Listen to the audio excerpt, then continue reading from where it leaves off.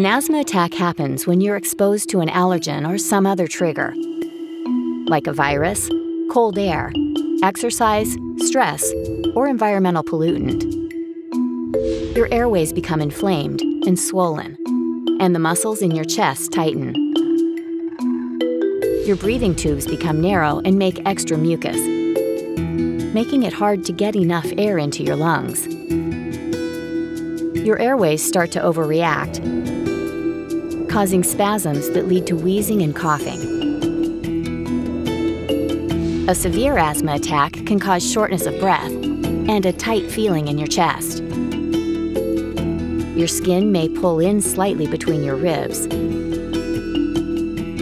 You may have hunched shoulders and strained abdominal and neck muscles. Your face and lips may have a blue tint. And you may feel confused, agitated, or unable to concentrate. A severe asthma attack can be life-threatening. If your symptoms aren't improving with home treatment, see a doctor right away.